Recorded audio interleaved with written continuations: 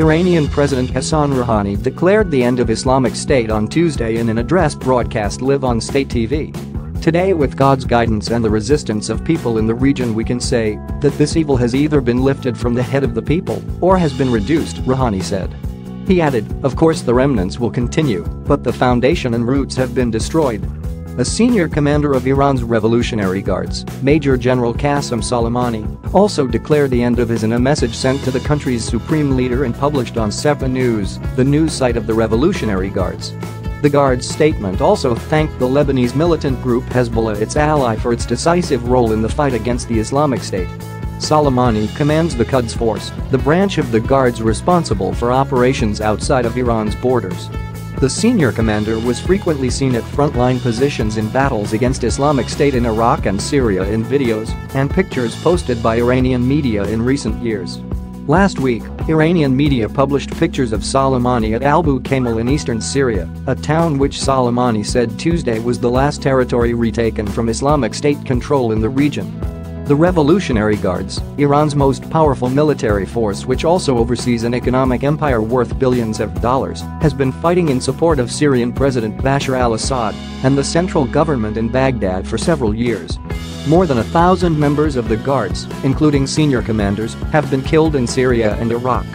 The Syrian conflict has entered a new phase with the capture at the weekend by government forces and their allies at Albu Kamal, the last significant town in Syria held by Islamic State, where Soleimani was pictured by Iranian media last week.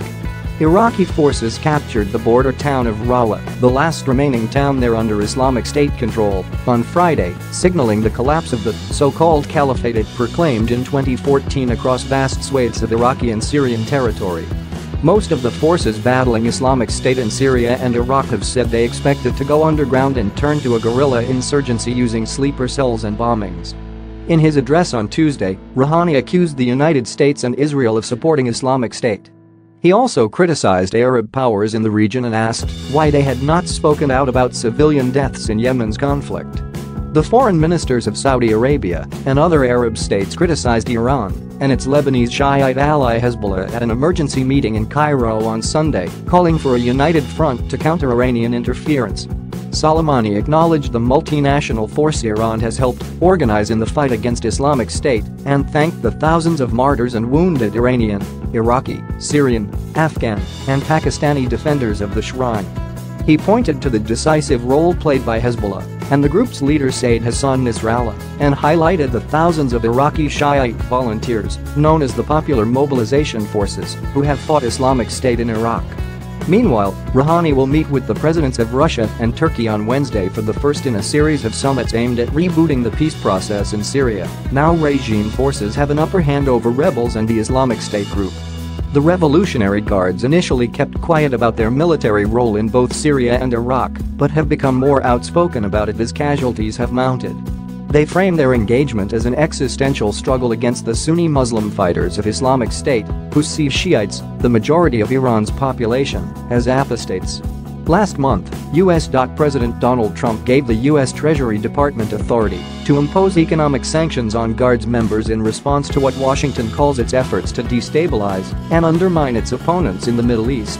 Russian leader Vladimir Putin will host Turkey's Recep Tayyip Erdogan and Rouhani in the Black Sea resort of Sochi ahead of parallel UN-led talks in Geneva set for November 28.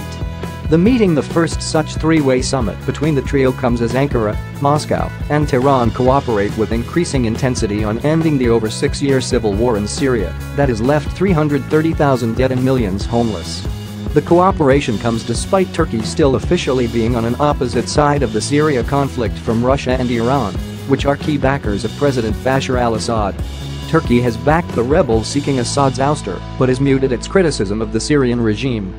The open war phase in the Syria conflict will soon be over, and the question of a political solution will become more pressing than before, Russian political analyst Asghar Kurtov told AFP. Russia, Iran, and Turkey each have their own interest in Syria. It is clear that they also have disagreements, and they are meeting to try to smooth over these disagreements, he said. Three countries have backed negotiations in the Kazakh capital Astana that have brought together the representatives of the opposition and the regime 7 times this year.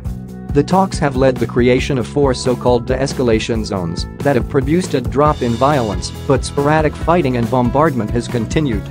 Moscow is now seeking to steer the process, which has so far focused on military questions, in a political direction. The Sochi summit will help to relaunch direct negotiations between the Syrian government and the range of the opposition, said Russian Foreign Minister Sergei Lavrov.